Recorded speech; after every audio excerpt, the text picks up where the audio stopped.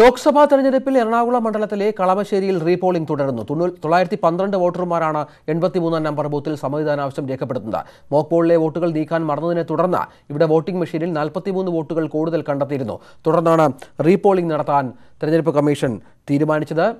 31% polling ആണ് 11 മണി വരെ രേഖപ്പെടുത്തിയത്. MS അനീഷ് കുമാർ ചേരുന്നു. അനീഷ്, രാവിലെ മുതൽ തന്നെ കാര്യമായ ക്യൂ ഉണ്ടായിരുന്നു.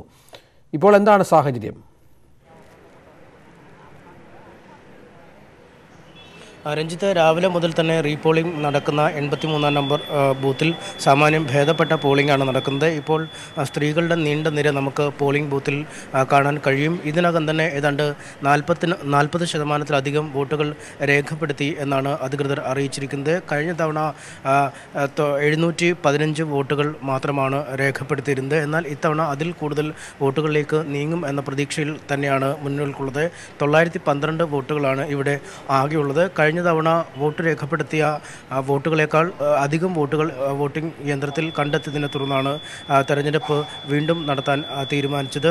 മോക്ക് പോളിംഗ് നടത്തിയപ്പോൾ ഉണ്ടായ വോട്ടുകൾ പിന്നീട് നീക്കം ചെയ്യാൻ അധികൃതർ വിട്ടുപോയതാണ് ഇത്തരമൊരു പ്രതിസന്ധിക്ക് ഇടയാക്കിയത്. എന്തായാലും രാവിലെ മുതൽ തന്നെ സ്ഥാനാർത്ഥികളടക്കമുള്ള ആളുകൾ സ്ഥലത്തെത്തി വോട്ടർമാരെ നേരിട്ട് കണ്ടിരുന്നു. ഓരോ വോട്ടർമാരെയും നേരിട്ട് കണ്ട് വോട്ട് പിടിക്കുന്നതിനുള്ളൊരു അവസരവും ഈ മണ്ഡലത്തിൽ, പ്രത്യേകിച്ച് ഈ ബൂത്തിൽ സ്ഥാനാർത്ഥികൾക്ക് ലഭിച്ചിരുന്നു. എന്തായാലും അതിൻ്റെയൊക്കെ ഒരു തുടർച്ച എന്നവണ്ണമാണ് ഉച്ചയ്ക്കുള്ളിൽ തന്നെ 50%-ലധികം വോട്ടിങ്ങിലേക്ക് നീങ്ങും എന്ന സൂചനകൾ തന്നെയാണ് ലഭിക്കുന്നത്. പുലർച്ചെ 7 മണിക്ക് വോട്ടിംഗ് ആരംഭിച്ചപ്പോൾ സാമാന്യം വലിയ നിര തന്നെയായിരുന്നു പോളിംഗ് ബൂത്തിൽ ഉണ്ടായിരുന്നത്. ഇപ്പോഴും തിരക്കിന് യാതൊരു ശമനവുമില്ല. എപ്പോഴും ക്യൂവിൽ ആളുകൾ ഉണ്ടായിരിക്കുന്ന ഒരു അവസ്ഥ തന്നെയാണ് ഇവിടെ നിന്നും നൽകാൻ കഴിയുന്നത്.